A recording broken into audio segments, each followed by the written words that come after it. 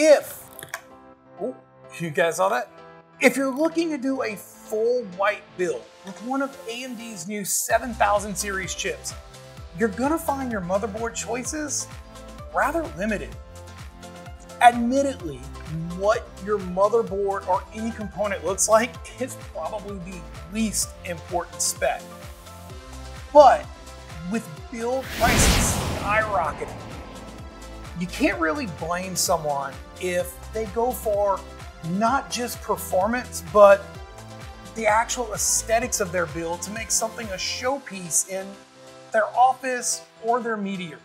That brings us to today's review of Asus's B650-A ROG Strix gaming Wi-Fi motherboard.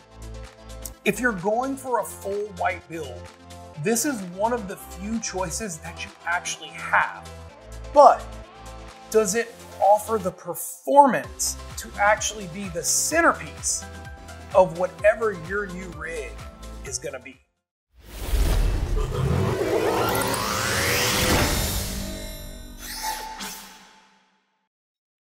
As always, let's take a second to look at this board up close while we jump into some of the marketing materials provided by Asus before we dive into our thoughts on whether or not this is the right board for you. The ROG Strix B650-A gaming Wi-Fi comes equipped with potent performance and thermal prowess in a fresh-looking package. And by fresh, they mean virtually identical to every -A board they've released for the past 3 years. Robust delivery is cooled with thick heatsinks against a black PCB. The board features 12-in-2 teamed power solution rated at 60 amps per stage. It supports 4-DIMM dual-channel DDR5 up to 6400, 2 PCIe 4x16, and 2 PCIe 4x1 expansion slots, as well as 3 M.2 storage slots, 2 Gen 4 and 1 Gen 5. For cooling, we have substantial heat sinks over the VRM as well as all 3 M.2 slots. For connectivity, the board offers a full complement of internal headers for your front I/O, cooling, and RGB solutions. The rear I/O comes packed with both HDMI and DisplayPort out, 2 USB Type-C, 3 USB 3 Type-A, and 4 USB 2.0 ports, as well as Wi-Fi 6E, 2.5 gigabit Ethernet, and a full complement of audio jacks. The first thing I want to touch on is the board's power delivery.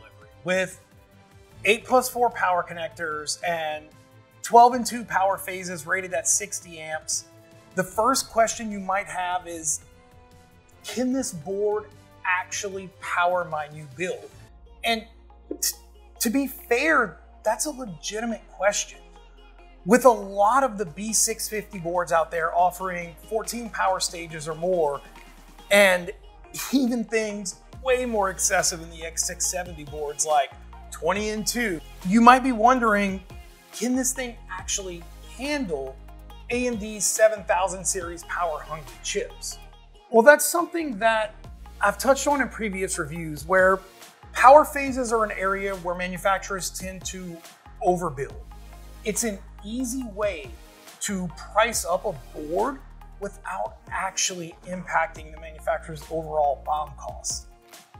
So I'm happy to say, with 12 power phases rated at 60 amps, this board is going to offer more than enough power to handle even the beefiest of AMD's 7000 series chips. Now, if you are a hardcore overclocker and you're rolling with something like the 7900 or 7950X, this might not be the board for you.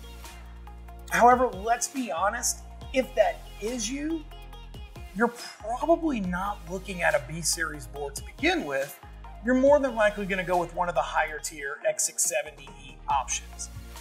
The board offers more than enough power to handle a 7950X, as well as fairly substantial heat sinks over the VRM to help with cooling.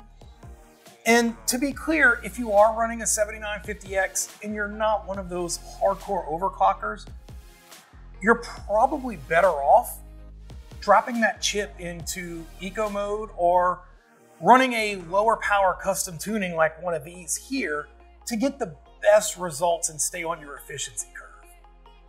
Looking at PCIe compatibility, we have two PCIe 4.0 slots, one of which takes advantage of Asus's quick release feature to help you with installing new GPUs or reseating yours. Again, that's not a necessary feature, but it is a great quality of life addition to have.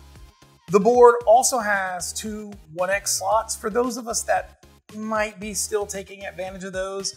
I know we don't see them used as often as we did in the past, but it is nice to have.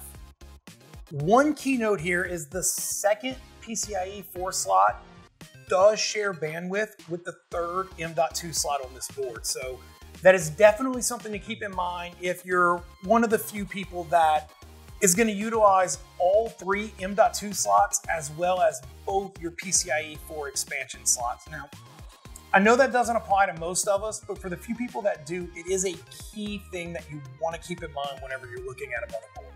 On the topic of M.2 storage, we have three M.2 slots, with the main slot being rated at PCIe 5.0 with a fairly substantial heatsink, and the other two slots at 4.0. This combined with the main GPU PCIe expansion slot rated at 4.0 is one of those things that at first might seem like a drawback, but it's actually a non-factor.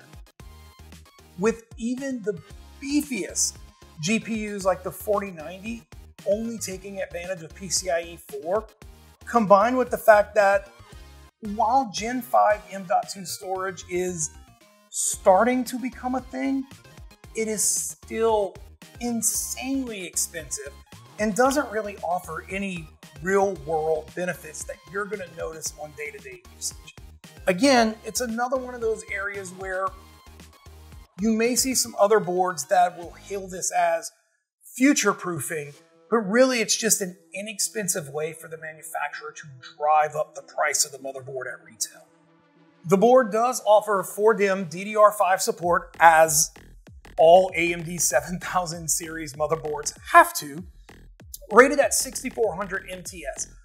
With the sweet spot for AMD 7000 series chips being right at 6000, again, this is something that more than meets your needs for daily usage.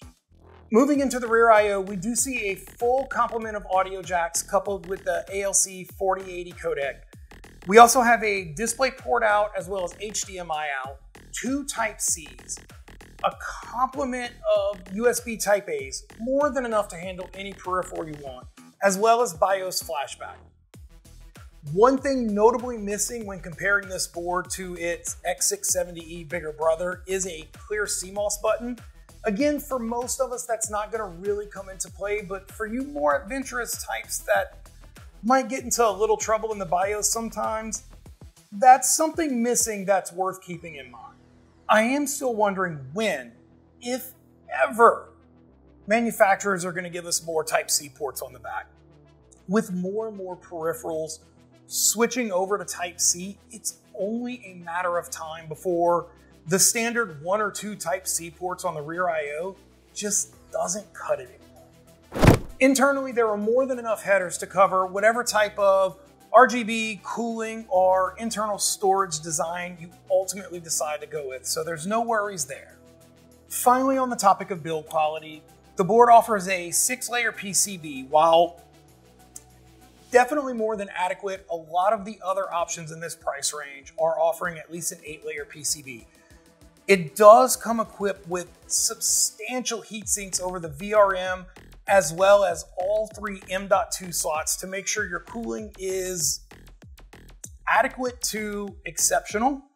The overall design and aesthetic of the board is very nice and more than adequate to fit any all-white or Oreo cookie style build you might be going with.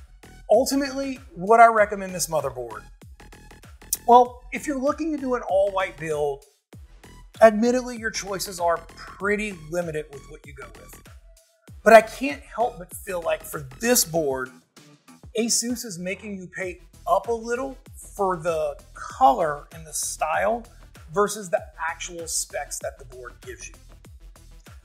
I do think if you're gonna go with a white aesthetic, you get a little more value going with something like the X670E bigger brother version of this board versus this one itself. However, if you're on a budget and you're dead set on going with an all-white build, this wouldn't be a bad option, though it may not ultimately offer the best value for your money. Hey guys, if you enjoyed that video, don't forget to check out one of these. Make sure you like, subscribe, check out some of our other content, and as always, thanks for watching.